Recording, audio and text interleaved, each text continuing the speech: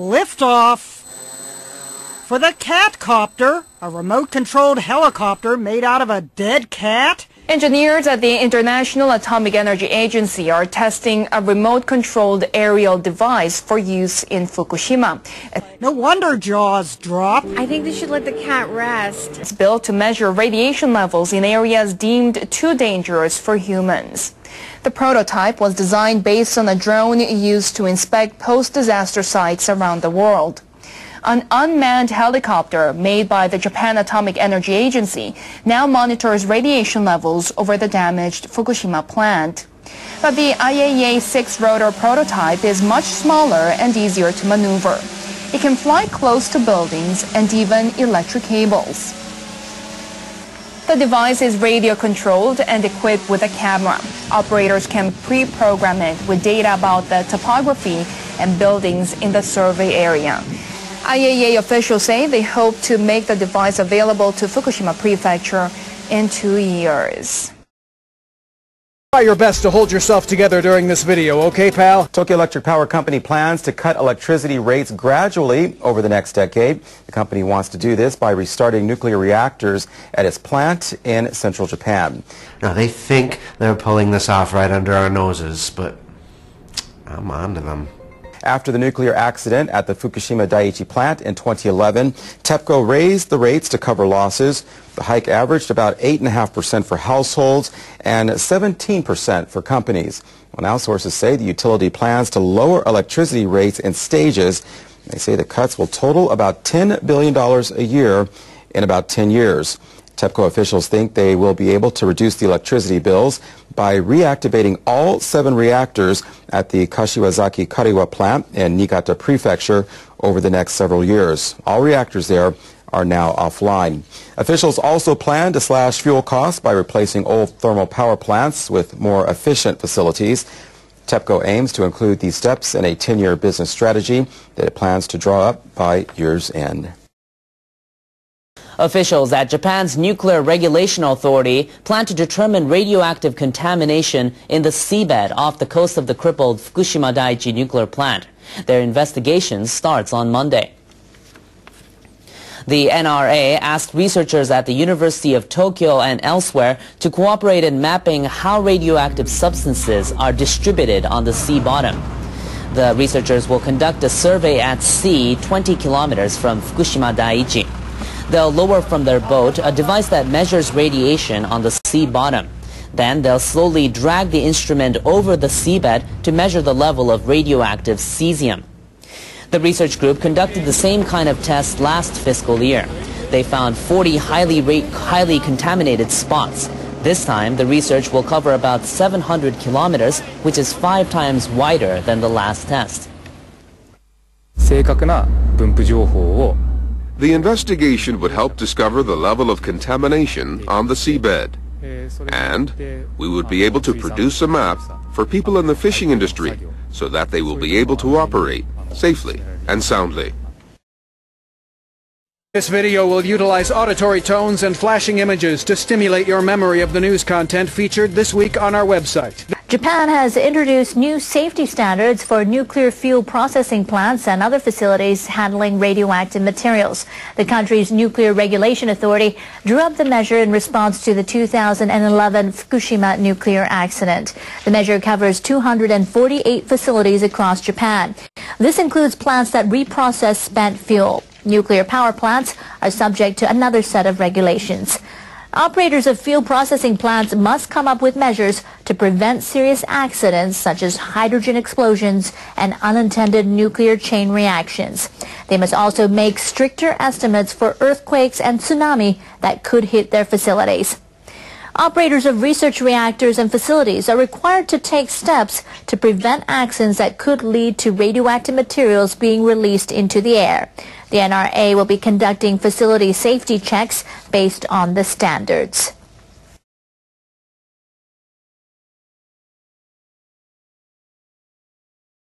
The cleanup from the 2011 nuclear accident is making headway, but now places need to be found where the radioactive waste can be temporarily stored. So the Japanese government has asked communities near the crippled Fukushima Daiichi nuclear plant to host storage facilities. Environment Minister Nobuteru Ishihara and Reconstruction Minister Takumi Nemoto visited Fukushima Prefecture. They asked Governor Yuhei Sato and the mayors of 3 towns, Futaba, Okuma, and Naraha, to accept the facilities. The storage sites would be used to hold radioactive soil and debris collected from decontamination work for up to 30 years. The ministers say the government would legislate its pledge to remove the waste out of the prefecture for permanent disposal if the communities agree to host the facilities. The government plans to acquire 19 square kilometers in 3 towns and then nationalize the land. It would start bringing waste to the facilities by January 2015, after it obtains the consent of local landowners. But local opposition is strong. Residents say they don't want to give up land that has been handed down to them from their ancestors. The residents say the facilities could also discourage evacuees from returning to their hometowns. The government must achieve accountability and earn the residents' understanding. We must firstly care about the residents' opinions so that we can create an environment where they can accept the plan as soon as possible. The central government plans to hold briefings for residents next year to convince them of the need to build the facilities. Okay, well, you say there's no solution to the waste, but there is a solution to the waste, and the solution to the waste is to just leave it exactly where it is and to have somebody look at it for a million years, you know. So you could say, what's your daddy do? Oh, he's a god of the nuclear waste. Oh, no. What a useful job, George. Yes, it is, isn't it? I'm Arnie Gunderson from Fairwinds. The Japanese Parliament has just passed the State Secrets Law. It's really an information iron curtain that's preventing people in Japan from learning just how bad the exposures were that they received after the accident in Fukushima. The International Atomic Energy Agency and the Japanese government under Prime Minister Abe are trying desperately to start up 50 nuclear power plants in Japan. As part of that, they're trying to underestimate the amount of radiation that the Japanese received after this accident. I think they're wrong. I think they're neglecting some really serious sources of radiation in their effort to convince the Japanese people that nuclear power is safe. The first thing they're neglecting is noble gases. Noble gases are chemicals that don't react with anything. They're immediately released from the nuclear fuel after a meltdown. Over Chiba, the concentration of noble gases was 1,000 disintegrations per second in a cubic meter of air. So a piece of air 3 feet by 3 feet by 3 feet, every second was releasing 1,000 radioactive decays. And that continued for about 7 days. We just discovered that over Vancouver, 230 disintegrations per second were detected of noble gases, a week after the people in Chiba got hit. These exposures are not being calculated by the Japanese, nor are they being calculated by the IAEA, and are in fact enormous. The data is clear. Fukushima was 3 times worse than Chernobyl as far as the noble gases that were released. The second thing is iodine. Iodine goes preferentially to your thyroid gland, and it can be prevented if you take iodine pills ahead of time. Well, the Japanese government didn't want to create a mass hysteria and didn't give the pills out. The net effect is that they jeopardized people's lives in order to avoid the mass hysteria. And now the Japanese are paying the price. There's already a 10-fold increase in thyroid issues in Japan, and we're just at the beginning of the thyroid epidemic. The next one is the radioactive cesium, which is pretty easily detected. You'll see people throughout Japan walking around with detectors. Those detectors are picking up the airborne exposure to the outside of their body from the cesium that's lying on the soil. It's the easiest thing to measure. It's the lowest yardstick of radiation exposure. And that's the thing that the Japanese government is focusing on. Not the total exposure that these people are receiving, but the lowest amount they're receiving as measured by their external radiation detectors. The last thing is hot particles. We've been talking about hot particles here at Fairwinds since April of 2011. We picked them up in Seattle. We know that the people as far north as Vancouver and as far south as Portland, Oregon, were receiving hot particles in the air during the end of March and all the way through April of 2011. In Japan, it's even worse. Large puddles of black particles have been found on the side of the road. Each individual grain is extraordinarily radioactive. This is fallout. This is hot particles that have coalesced together on the side of the road. Recently, a hot particle was discovered 250 miles away from Fukushima. And it was so radioactive that if it were a pound of material instead of just a particle, the pound would be giving off 20 billion disintegrations per second in that one small cube of space. Luckily, it's just a small speck, but that small speck could easily be lodged in someone's lung. So, as I discovered when I was in Tokyo during the book tour in 2012, all of Japan is a radiologically contaminated area. And the people in Japan need to take extraordinary precautions.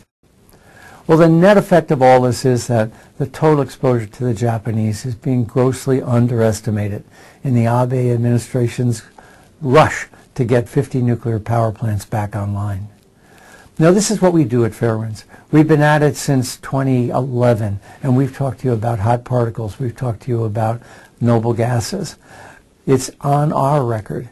Maggie and I and the Fairwinds team have been working hard to get the truth out there so that we can protect our kids and our grandkids and the generations after that. Contributions to Fairwinds through our Indiegogo campaign will help us achieve that goal because we know you care just as much about the future generations as we do. Thank you. I'm Ernie Gunderson. I'll keep you informed.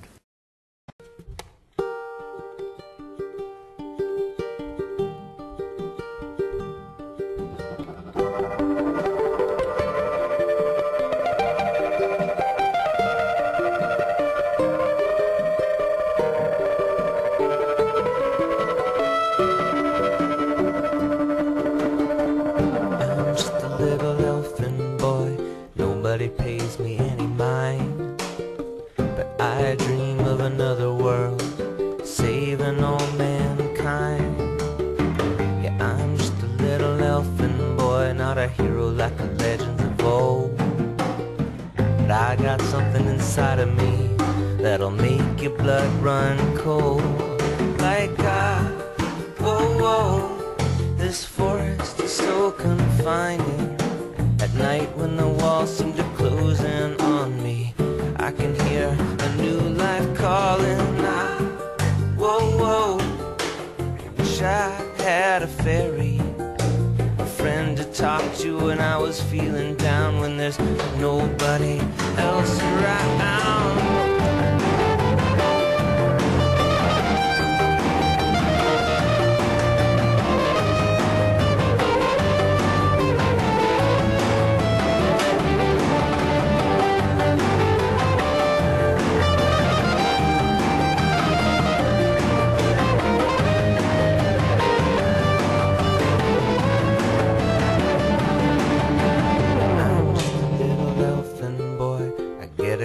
Tunic this year.